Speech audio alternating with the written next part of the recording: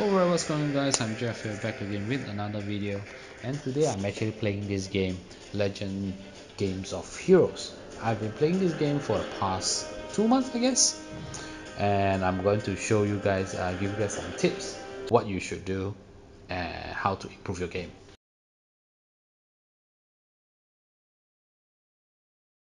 So the first thing is, get yourself a good guild. Currently I'm actually I joined this guild called Canadian Nightshades, and they are very supportive. They're actually very active. Most of them are very active, and they are helping each other out. So in event time, they actually send out gifts and keys for other players, for other members, and so that they can grow as well. They can finish up the bosses and get rewards, get those shards, get those, yeah, evolved materials. So very important, get yourself a good guild.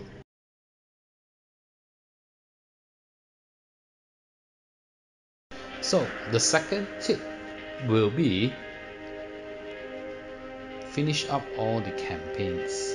Okay, if possible, try to get all 3 star, so you actually help to grow your level as well. In the same time, you'll get reward, gems reward.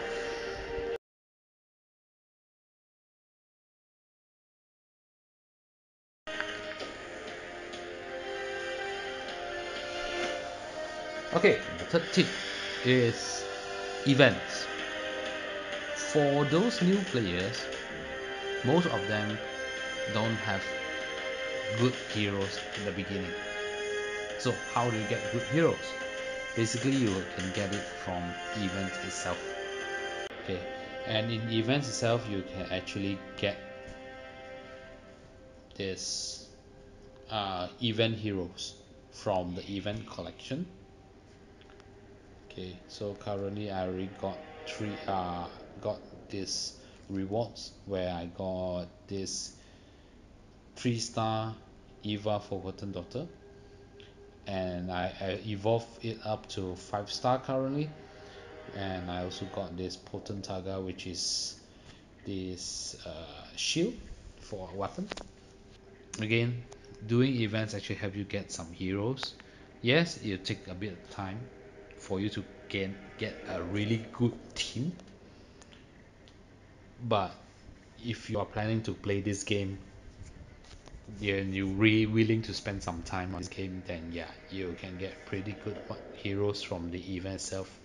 Just like I have Contessa, Orchid from of Deepmoss, Vala the Redeemer, all are event heroes. So just participate. If you have a good guild and you participate on events, I can assure you that you will get some good heroes.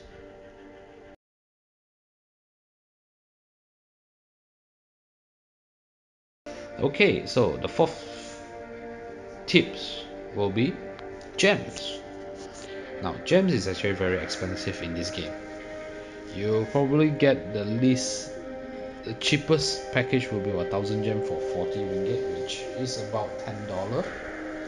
And one pack, just like just now what I said, 11 hero draw will cost you 5000 gems. So you need 5 pack of this, or 5 pack of this for 40 is about 200 ringgit, $50.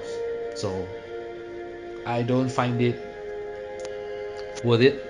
So what you can do with how you can get gems is actually, again, doing your events. Okay, and for those players, all players rank, they have rewards. So currently I'm at the gold 1 position, and if I maintain this position until the end of the event, I'll get 575 gems. And in the same time, if your guild is very active, okay, and let's see the guild. I see my guild is currently at 600 spot. Don't worry,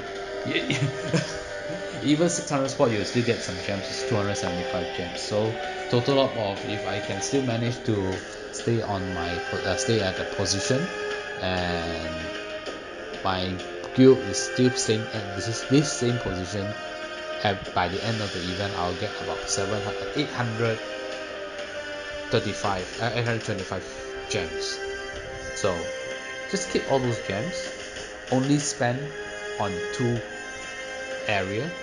One is relics or weapon. Currently in this event, the weapon will start like tomorrow, another 7 hours. So once it's available, I'll get the weapon out. So second place you can actually spend, which to me is optional, is where you can get these packs. Not this one, this bloodletting pack. You can get this pack here, Crimson pack, for current event. So you can get this uh, 3-star Eva on second tier, which is an event hero, this one here. So you spend 1,000 gem, you get this hero out, and from the event collection itself you get another Eva 3-star. So with both of them you evolve it to 6-star, and your game in this event will be much stronger.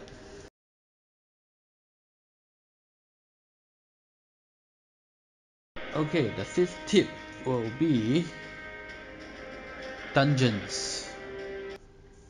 Apart from elite campaign and main campaign, you also have some guild wars as well, and it's important, if to be active you actually participate on guild wars. And if your guild get higher ranking, you'll get quite good reward as well. And there's another few more dungeons: gear dungeon, water dungeon, temple of gold, and some other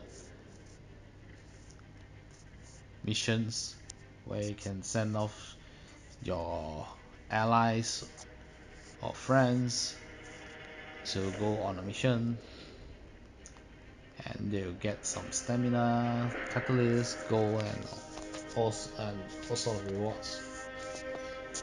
Okay, so if you manage to finish all every day, especially those dungeons, water dungeons, you actually collect this daily dungeon uh, coins, and you can buy those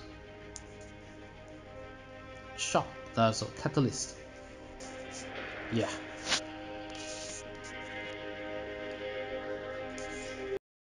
so that's the end of my video, and I do hope these tips actually help you guys to grow in this game. And if you guys are new to this game, would like to give it a try, do try out my tips, and hope you guys grow, hope you guys can play well in this game.